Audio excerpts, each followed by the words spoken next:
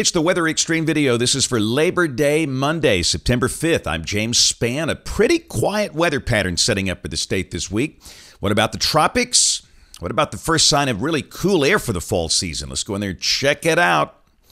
We'll start with the upper look at 500 millibars. That's about 18,000 feet off the ground. And that old upper high just doesn't want to leave where we are, but we notice a deep cold trough back in the northwest United States. That's a sign of the time. Some of our friends up there getting some snow on this Labor Day. Starting off the day in the 60s and 70s, Fort Payne looking pretty good. They've got 63. Feels a little like fall there, but Birmingham at 72. We'll expect highs around 90 in most spots today.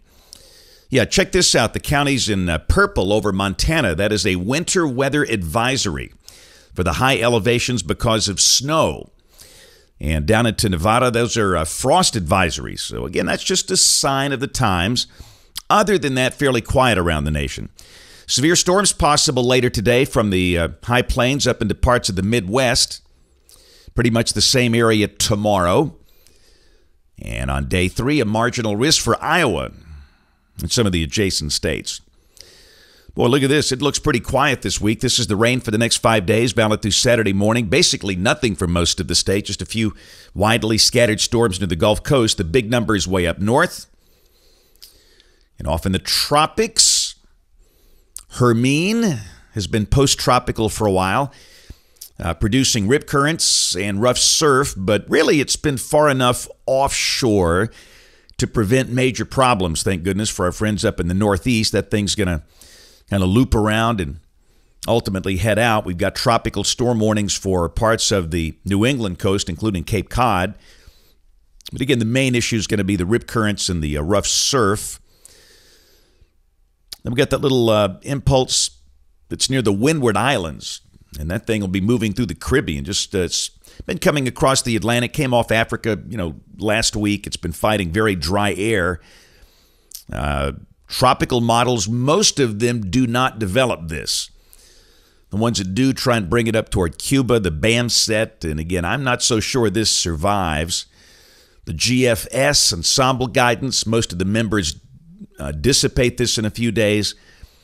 And the few models that do develop it keep it at tropical storm strength. So we'll see. It's going to be fighting sheer and dry air. It doesn't look good.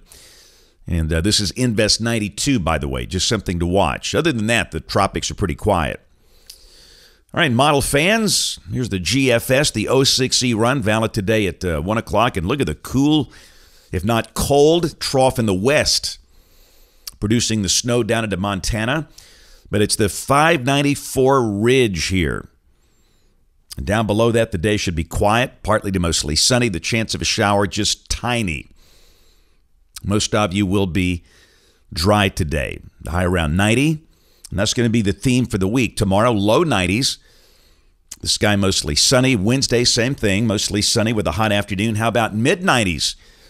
We all know it can be hot in September. Come on. You've lived here for a while probably. Thursday, same thing, dry, hot, mostly sunny. And Friday, I promise we're showing you different maps. They just look the same. So every day this week, low to mid-90s, mostly sunny. The chance of a shower, very tiny. It's a dry pattern. Now, Saturday, as the weekend begins, moisture begins to increase. We might mention a few widely scattered showers, but probably nothing beyond that. And the same thing on Sunday. So a mixture of clouds and sunshine, widely scattered showers. The upper ridge weakens, heat levels back off. I'd say highs 87 to 90 for the weekend. And this is a week from today, Monday the 12th. We've still got a flat ridge here. A weak surface boundary seems to be north of the state. So again, there could be a few hit and miss, scattered storms, upper 80s. Here's the end of the forecast period. This is the 14th, Wednesday of next week. Pretty good looking shortwave off to the west, and that could kick up some showers and storms around here if that verifies. Numbers, yeah, mid-90s this week. If you're looking for fall weather, forget it. this week. Next week, though, numbers come down with highs dropping back in the 80s and lows dropping back into the 60s. That's it for the Weather Xtreme video today. We'll have notes in the blog, a holiday schedule, so one video today. If you can't catch us this evening on the live stream of the television side, ABC 3340 News at 4, 5, 6, and 10. The next video here early tomorrow. We'll be back on the 2-a-day schedule by then. Thanks for watching. Have a great day, and God bless.